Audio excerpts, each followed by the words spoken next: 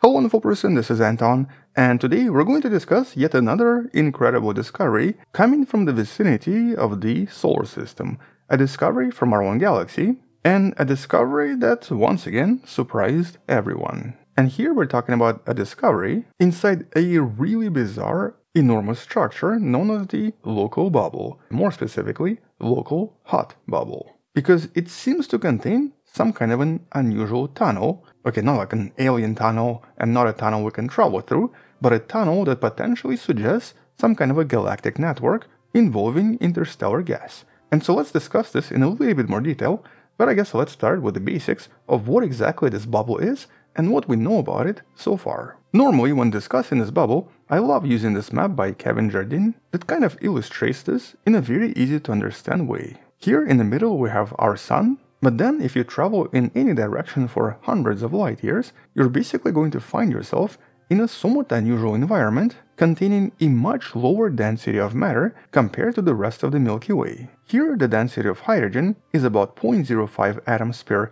centimeter cube, which is about 10 times less than what we expect from the rest of the galaxy. So it's essentially a kind of an empty bubble, or a low density bubble formed by something extreme millions of years ago. But here it's important not to confuse this with the local interstellar cloud. This is a much smaller and denser object that technically our sun is either traveling through right now or has traveled through relatively recently. Here the density is 0.3 atoms per centimeter cube, and we've actually discussed this cloud many times before in some of the videos in the description. And while in terms of size, this is just a few light years across, whereas this bubble is approximately 1,000 light years across.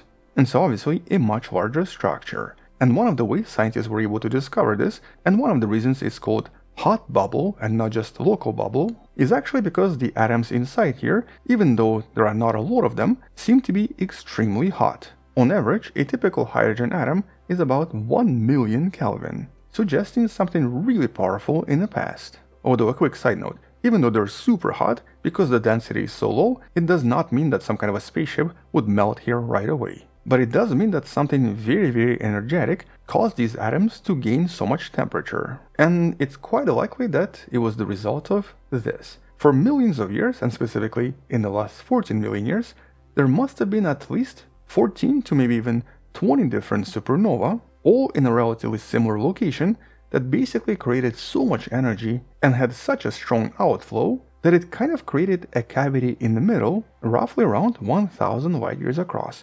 And then, completely by accident, the solar system ended up right in the center. And we actually have quite a lot of evidence for this, based on the observations of various sediments right here on planet Earth. In the last few years, scientists have actually discovered a lot of sediments from various individual distant supernova that happened millions of years ago. All of them suggesting powerful events that must have created this bubble and must have caused all of this hydrogen to become super hot. Intriguingly, because this is technically a bubble and it's actually expanding, right at the edges of this bubble, scientists discovered overdensities that are actively forming new stars right now. There's a video in the description talking about this more, but this basically confirms that this bubble is growing and is also forcing material on the outskirts to start forming new stars. And one of these supernova very likely ended up producing the famous pulsar known as Gemenga. It's a really unusual and a very cool object that actually forms these bizarre cometary tails as it travels across space.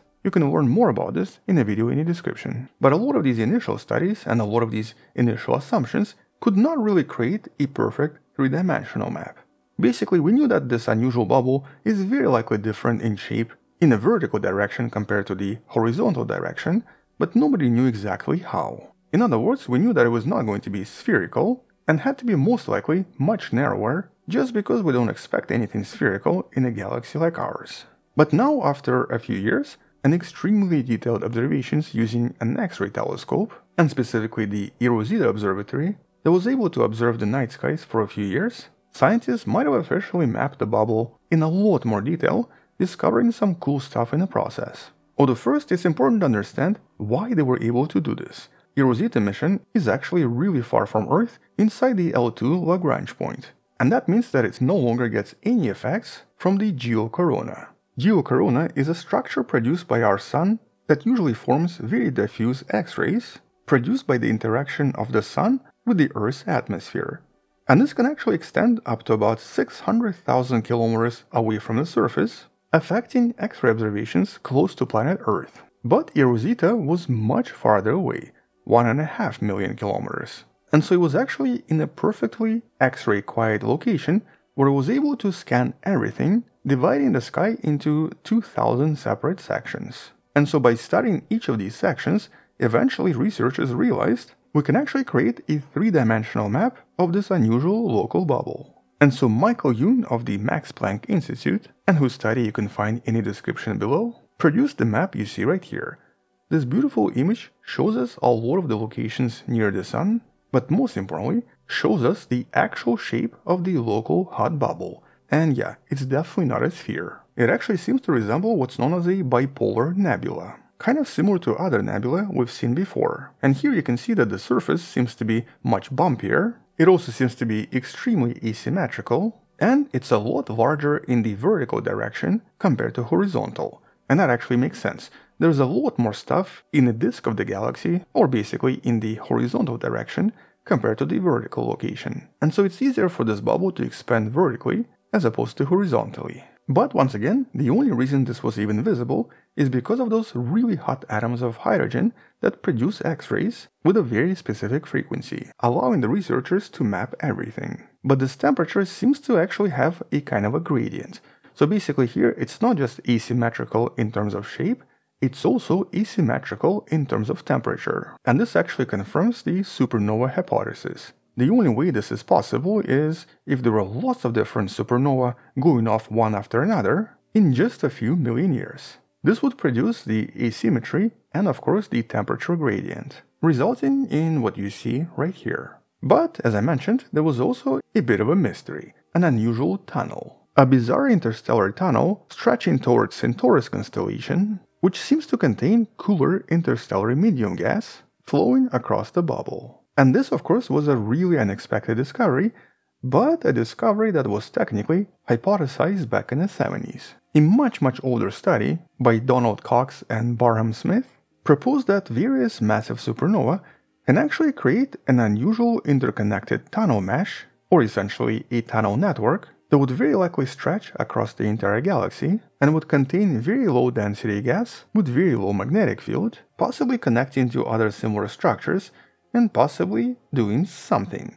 But exactly what and what purpose it would serve is of course a mystery. As a matter of fact, right now, it's kind of unknown what it connects to, but the scientists in the study speculate it might connect to a well-known Canis Majoris tunnel, which then connects to the Gum Nebula and another superbubble that's visible right here. The superbubble in this case would also be produced by a somewhat similar event. And the cool thing is that you can actually explore all of this by yourself in one of the incredible simulations with a link in the description that kind of helps you visualize what all of this looks like. And so the sun is right there, it's a very tiny object in the middle, but it's surrounded by a lot of these additional features, many of them produced through various supernovae, and looks like many of them connected. And so right now this is a really cool discovery and a really cool map, but it's still unknown what exactly this network is, and even if there is a network. There seems to be a tunnel, but we don't really know yet if it's connected to anything. If it is though, and if this is actually a completely new discovery of something we never knew before, this would definitely change our perspective about the Milky Way, and also eventually help us understand its history and what role these tunnels and these networks play in its development. But we're not going to know much more about this until future observations and future discoveries, or until we find similar structures either somewhere else in the Milky Way, or maybe in some other nearby galaxies. Right now, the only thing we're kind of certain about is that the local hot bubble seems to be the result of up to 20 massive supernovae in the last 14 million years, and the solar system is basically traveling right through the middle. But at least for now, everything else is still a hypothesis. We'll definitely come back and talk more about this in some of the future videos, because this is a super fascinating concept. But until then, check out some of the previous videos in the description. Thank you for watching, subscribe, share this with someone who loves learning about space and sciences, come back tomorrow to learn something else, support this channel on Patreon by joining channel membership, or by buying the Wonderful Person t-shirt you can find in the description. Stay wonderful, I'll see you tomorrow, and as always, bye bye.